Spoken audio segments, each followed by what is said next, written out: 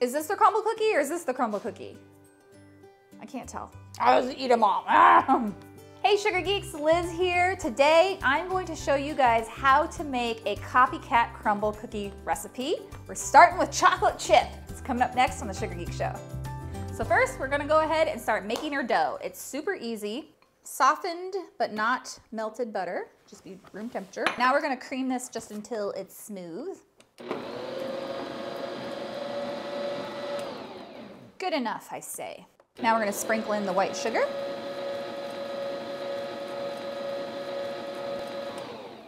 And now we're gonna do the brown sugar.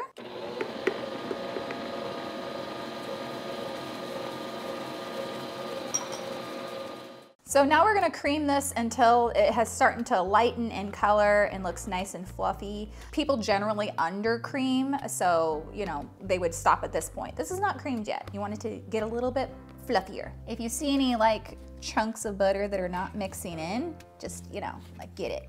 If you don't get all of the butter mixed in, then you're just gonna have a big melty weird spot in your cookie. It's still gonna be delicious, but we're going for aesthetics here as well as taste.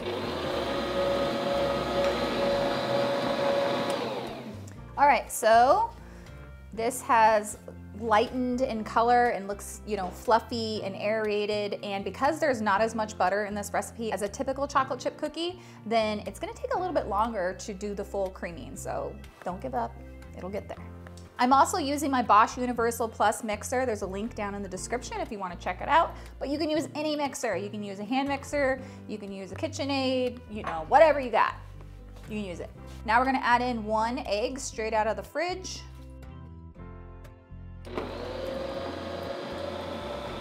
Mix that till it's combined. I'm gonna add in my vanilla, as Avalon calls it. All right, so I have my all-purpose flour here. Very important that you use all-purpose. And I've got a lot of baking soda. This is one of the secret ingredients to making a nice, big, and fluffy crumble cookie. And some salt. I'm gonna whisk that until it's combined. I'm going to sprinkle the flour into the butter mixture, and I'm just warning you now, this is gonna be a much thicker dough than you're probably used to, and that is normal. If it's way, way too thick and crumbly, you can add just like a little bit of egg, like just a little bit, maybe a tablespoon or so, until it should still be crumbly, you'll see, but not too crumbly.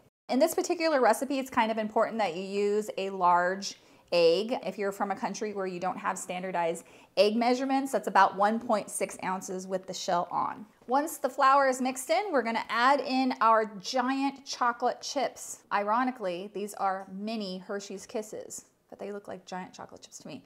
And they have to be the milk chocolate if you want these to be like the same as the crumble cookies. They always use the giant Hershey's milk chocolate chips. I saved a couple of my chocolate chips to put on top of the cookies for aesthetics. What? Aesthetics, you heard me. All right, so now we're gonna weigh these out into about 5 ounces, and then we're going to let these chill either overnight or at least an hour. And the reason for this is because flour needs time to absorb water. It's kind of like an autolyse if you're a bread geek, which I am, or like blooming gelatin. Like it just is not, everything's kind of separate. But when you let your cookie dough chill, you're actually not trying to make it cold. It gets cold in like 30 minutes. What you're actually letting happen is the flour is absorbing water, and what does that do? It prevents spreading. Oh, exactly 5 ounces!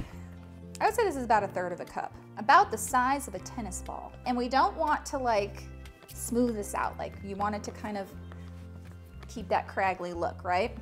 So this recipe makes about 8 very large cookies. So I kind of bake 4 at a time, but you could try and fit 8 on there if you're feeling dangerous. They don't spread a lot, but they do spread a little. So I love crumble cookies, chocolate chip cookie, and that's why I chose to do this one as my first copycat. My second favorite is their sugar cookies, but honestly, I love so many of their flavors. I love the banana, I love the galaxy chip, like they're just all so good. If you've never had a crumble cookie, I'm so sorry.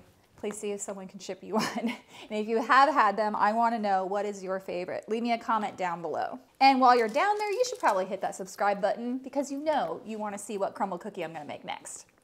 Now we're going to put these into the refrigerator, like I said, overnight or at least an hour. We're going to bake these for 9 or 10 minutes at 375 degrees Fahrenheit. We'll check. We'll see.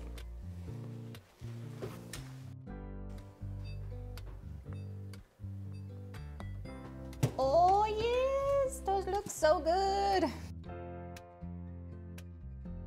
Oh my goodness, these turned out so good, if I do say so myself. Perfectly, like lightly browned around the edge, nice and gooey in the center. Got that nice craggly texture that, yes, we've decided that is the specific word to describe the texture of a crumble cookie. It's craggly. So you might be tempted to over bake these cookies because you're like, oh, that doesn't look done. It's done. It's not a super moist cookie dough, so if you bake it to the point where you think it's going to be baked, it's going to be dry and hard as a rock by the time it cools down. So you see it's just barely brown around the edges and it still looks almost like raw in the center. It's baked perfect. This took my oven about 9 minutes. My oven does run a little bit hot, so it could be between 9 and 10 minutes depending on your oven. It's still gonna be delicious no matter what though. Okay, so just for fun, let's compare. Now, visually, slightly different, okay? This one is a little bit more textury, and I'm not sure if that's because they're just like leaving the dough more textury when they're scooping. I definitely smushed mine with my fingers to get it smashed out. The edges are a little bit more round on this one, a little bit more craggly on this one. All right, time to do a comparison taste test. Ready? So this is the crumble cookie. Soft, chewy, delicious. I'm analyzing. I have to close my eyes. Honestly, I think this is better. It might be because it's fresh, right? I feel like this is a little bit butterier, to be perfectly honest. Like it tastes really similar, super, super close, but this is very slightly butterier.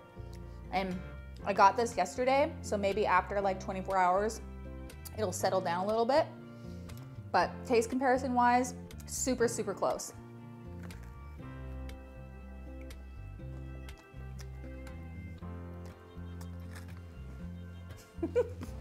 I'll just eat them all.